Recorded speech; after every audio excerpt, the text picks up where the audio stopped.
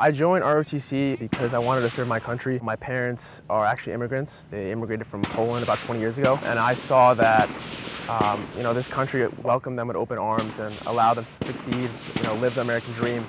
And I wanted to give back to my country, and I felt that part of it would be to serve.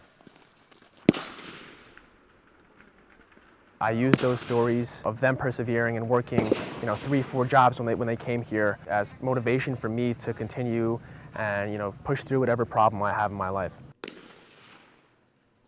I encourage anyone who is going through CST, whether it's basic or advanced camp, just to keep on going, keep pushing. No matter what challenges you face, it's going to get better. And at the end of the day, just look at the bigger picture. You're going to commission in the U.S. Army as an officer. You're going to be a leader. So all these challenges that you face here are going to make you a better person.